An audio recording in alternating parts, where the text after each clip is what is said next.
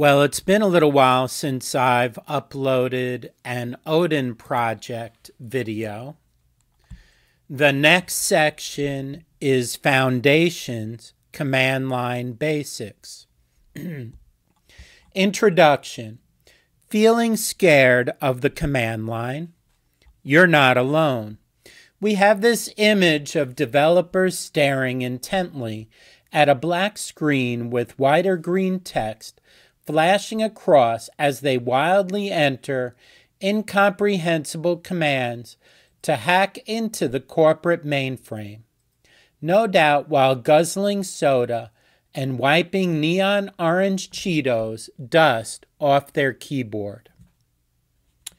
That black screen or window is the command line interface, CLI, where you're able to enter commands that your computer will run for you. While there's no need for you to reenact the scene above, working with the command line is a critical skill for you to learn as a developer.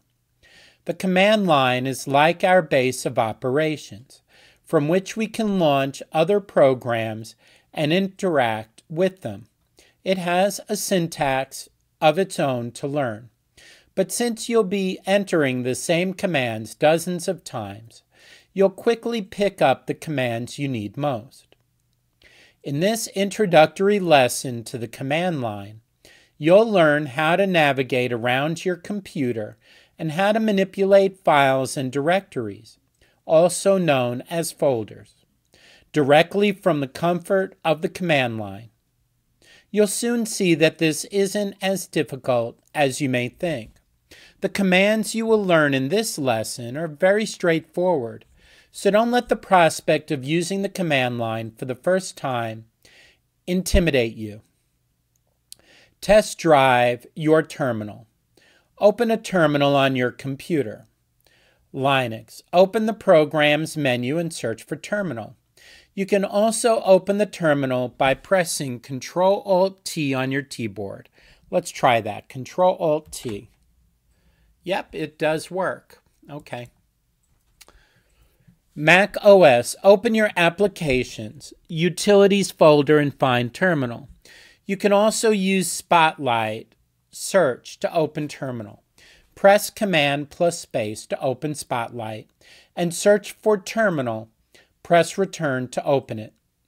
Before we do anything, take a look at the following text. Who am I? This is a terminal command because it begins with the string symbol, the dollar sign, is saying, hey, enter what follows in your terminal.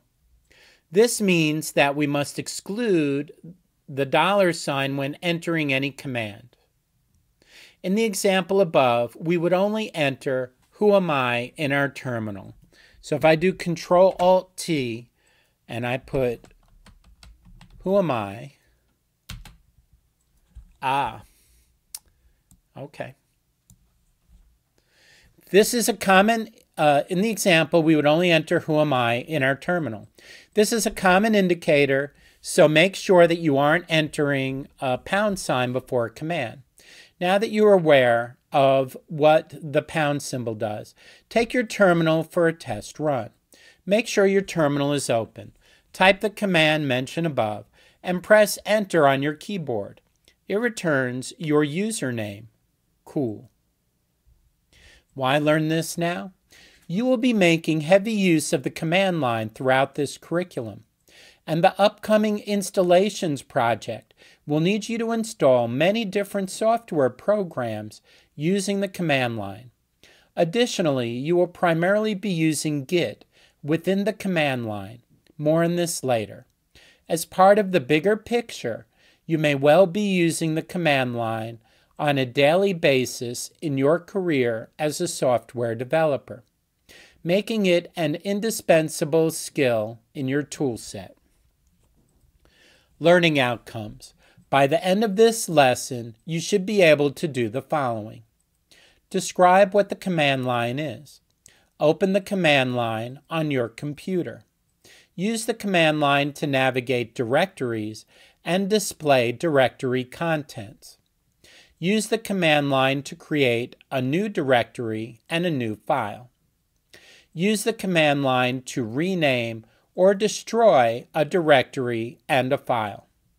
Use the command line to open a file or folder in a program. Assignment. Note, many of these resources assume you're using a Mac or Linux environment.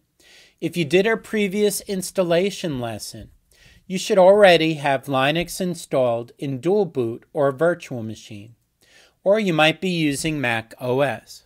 If you don't have Mac OS or any version of Linux installed, please return to the Operating System Installation Guide. 1. Before diving into the command line lesson, you want to know how to create a file.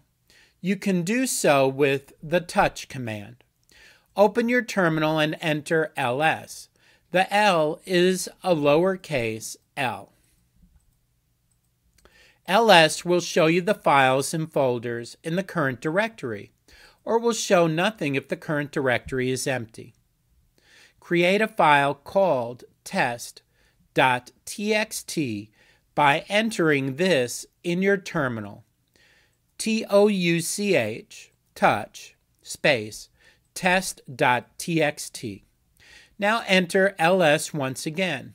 You should see test.txt listed in the output.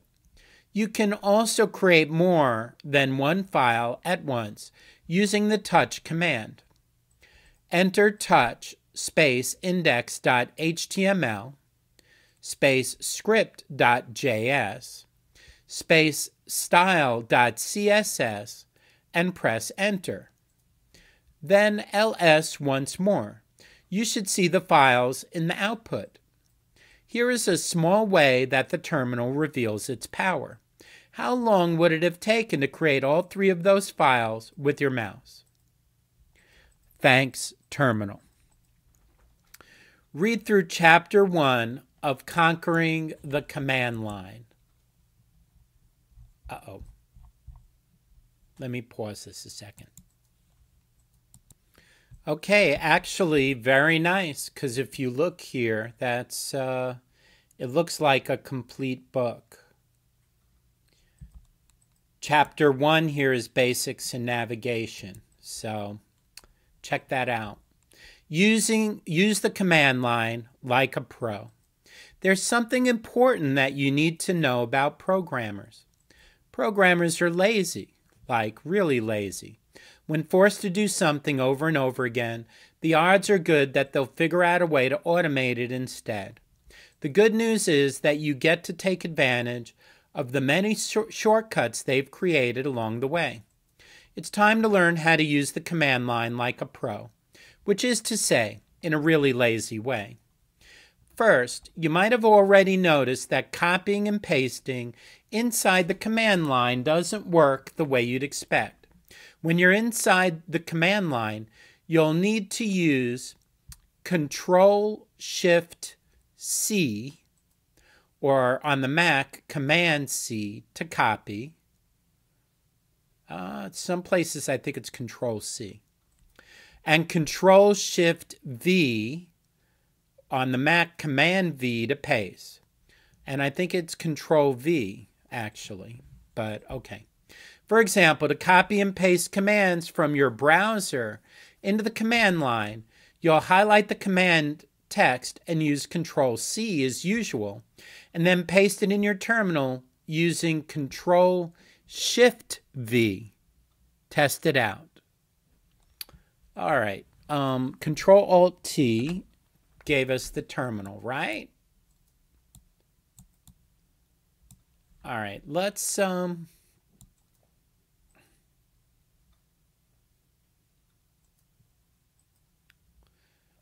It says Control-C, then paste in your terminal.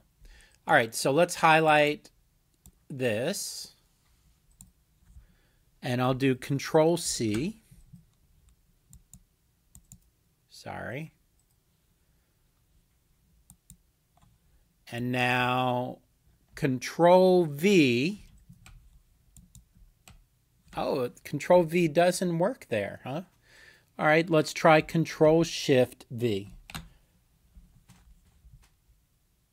Oh yeah, it works. Okay, they're right, and I was actually wrong.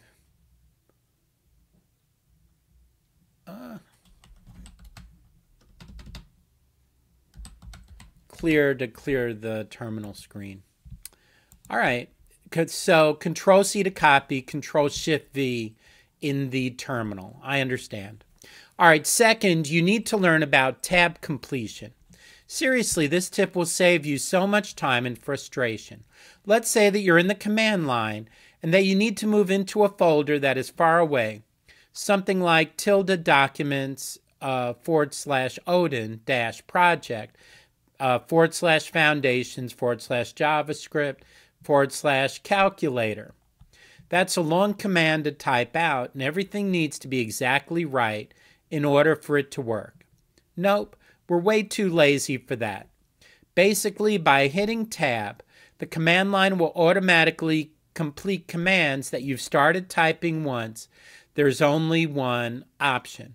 For example, it's pretty common to have a Documents folder and a Downloads folder in the home directory.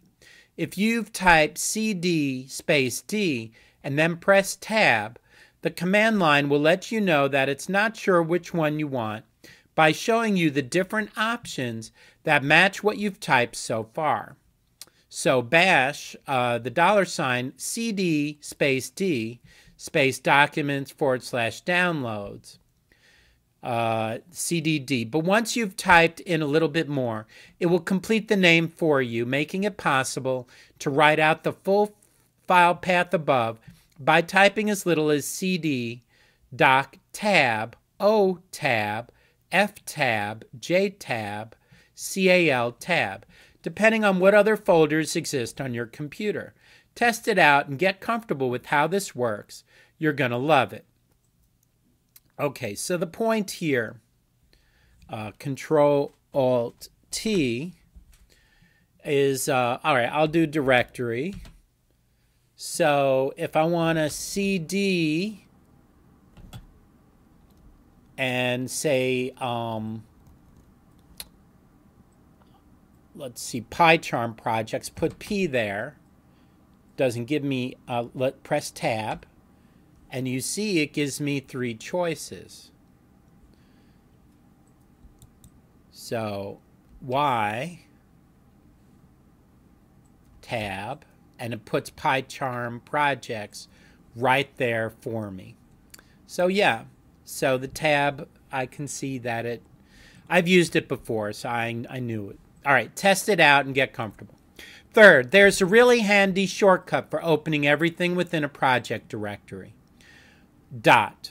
Once you've installed a text editor, you can use this shortcut to open up an entire project and all its files in one go. This shortcut is also commonly used with Git. Later on, it's covered in detail with commands like git space add space dot to add all the files inside of a directory into Git's staging area. For example, if you have VS Code installed, you can cd into the project directory and then type code space dot with a period to open up all the project files. See the next section of this lesson for a more detailed example. So the dot gets all the things. Some places star gets all the things for certain items. All right, a note on typing passwords. When using a command in the terminal that requires you to enter your password for authentication, such as sudo, the characters should not be visible to you as you type them. While you might think the terminal isn't responding, don't worry. This is a security feature to protect confidential information, like how password fields on websites use asterisks or dots. By not displaying the characters you write, the terminal keeps your password secure. Opening files in VS Code from the command line. On Windows and Linux, you can open VS Code from the command line by typing code. And you can open folders or files by adding the name of the location after it. Code my_awesome_project /. Let's see, VS Code by typing code. Open folders or files by adding the name after it. Oh, I see. So if you have the word code, put a space, and then put the name of the file down, and it'll open it. For Mac OS users, you can do this too, but you need to set it up. After installing VS Code, launch it any way you're comfortable with. Once it's running, open the command palette with Command plus Shift plus P. In the little dialog that appears, type Shell Command. One of the choices that appears will be Shell Command. Install Code Command in Path. Select that option and restart the terminal if you have it open. Exercise. In this exercise, you will practice creating files and directories and deleting them. You'll need to enter the commands for this exercise in your terminal. If you can't recall how to open a terminal, scroll up for a reminder. Control-Alt-T, I guess. All right, 1. Create a new directory in your home directory with the name test. Navigate to the test directory. Create a new file called test.txt. Hint, use the touch or echo command. Open your newly created file in VS Code and make some changes. Save the file and close it. Navigate back out of the test directory. Delete the test directory. That's it. You're done with command line basics. If you commit to doing most things from the command line from here on out, these commands will become second nature to you. Moving and copying files is much more efficiently done through the command line, even if it feels like more of a hassle at this point. Okay, additional resources. This section contains helpful links to other content. It isn't required, so consider it supplemental. The Art of the Command Line is a complete beginner's pro maker. It serves as an open source repository. This also has a lot of pro tips. The online book, Learn Enough Command Line to Be Dangerous, is a great resource for mastering the command line. Chapter 1 is free and provides a good introduction to command line tools. The rest of the book is not free and goes into more depth than you really need at this point, but feel free to buy and read the rest of the book if you like. ExplainedShell.com is a great resource if you want to deconstruct a particularly strange shell command or learn how Bash works through guess and check. Unix Linux Command Cheat Sheet contains a list of important commands that you can refer to regularly as you become familiar with using Linux. You can print it out so you can have a physical copy with you when you're not at your computer. Command Line Flashcards by flashcards.github.io. Video series from Learn Linux TV contains 24 videos explaining the basics of the command line. Videos are brief enough for beginners, but at the same time, detailed enough to get you started and light your inner curiosity. Knowledge check. This section contains questions for you to check your understanding of this lesson. If you're having trouble answering the questions below on your own, review the material above to find the answer. What is the command line? How do you open the command line on your computer? How can you navigate to a particular directory? Where will CD on its own navigate you to? Where will CD with 2 dots navigate you to? How do you display the name of the directory you are in currently? How do you display the contents of the directory you are currently in? How do you create a new directory? How do you create a new file? How do you destroy a directory or file? And how do you rename a directory or a file? And that concludes this section. Thank you.